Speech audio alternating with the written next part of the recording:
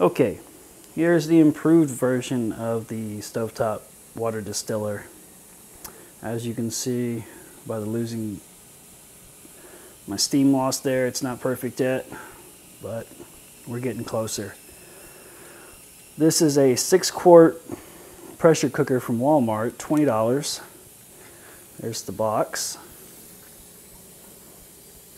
All right. And this is a 1/4-inch copper tubing. Found that at Home Depot for $20, thereabout.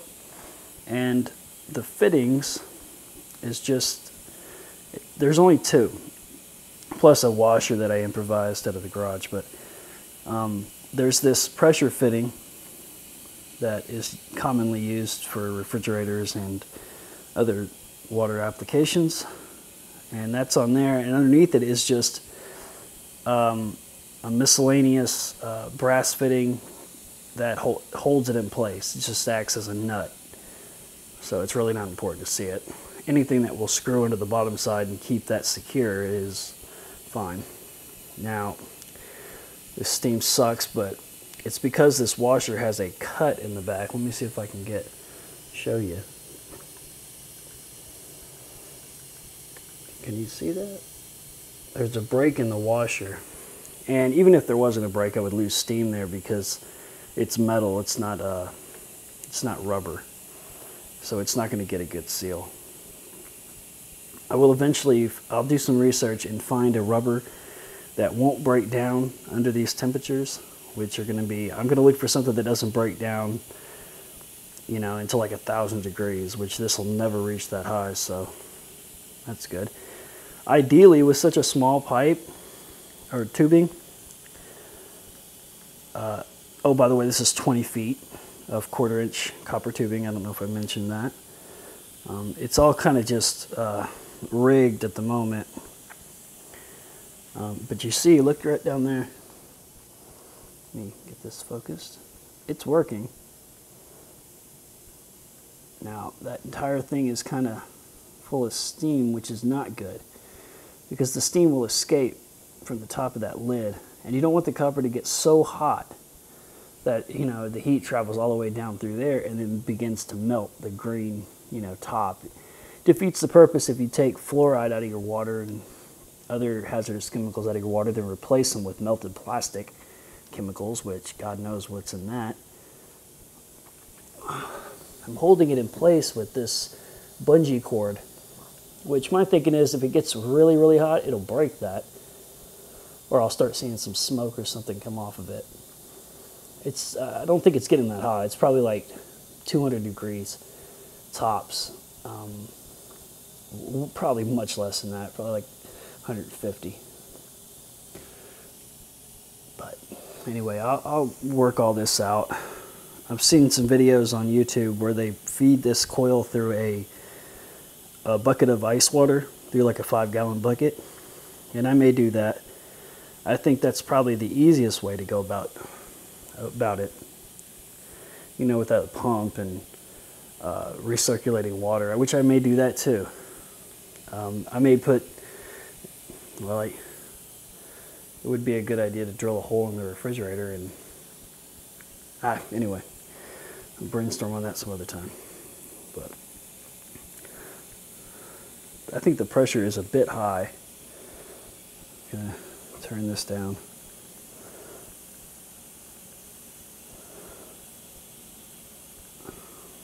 So I'm losing just a ton of steam out of there. It doesn't matter how high I set it, I still lose steam. And I don't know what all this gizmo shit is on here. I may plug all these, although I'm sure that'll make this a little more dangerous. But really, it's not bad for it to be venting some steam right there. These things can explode. And the place that I've put this, it was at the safety plug. I took the safety plug out. Let me see, I'll zoom in on it on the picture since it's no longer in place. That thing. That was the safety plug. And it's just a rubber plug that if the pressure gets too high, it will force that plug out and release the steam.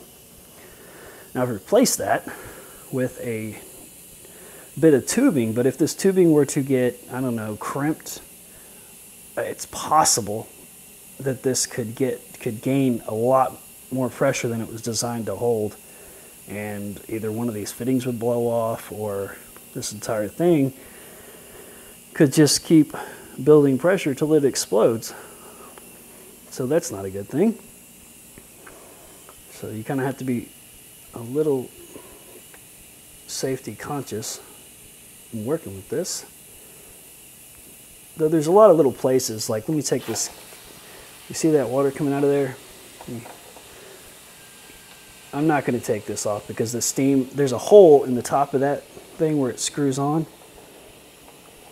and it releases some steam. So as long as you don't have your oven, you know, cranked up to the highest setting, it should be all right. Anyway, so there it is. Now ideally I would have liked to use 3/4, but that would have required me to drill through stainless steel, which is, I don't have a bit capable of drilling through stainless steel. If you try it with just a normal bit, it'll just destroy your bit. You won't even make a dent in the stainless steel, but you'll melt your bit, you know, all the crap. So you need a bit that is capable of going through stainless steel, and I'll probably get one soon and replace this pipe with 3/4.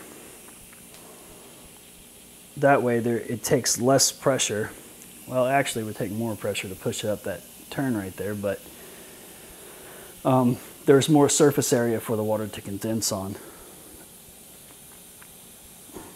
So, I mean, the average temperature in my house is about 70 degrees right now.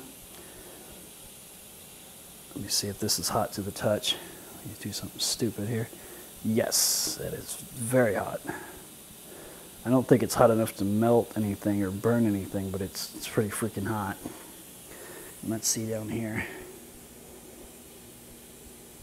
Yeah, that's very hot too. It's too hot, really. All right, now you see the problem with having that still being steam coming out. I'm glad this happened actually. It has begun to shrink that, which means it is starting to, it's gotten hotter than this plastic can handle. So it's starting to melt the plastic. Now the water inside's probably fine, but I'm not going to drink it. I'm going to dump this out. But you see, you shouldn't have, I've turned it down.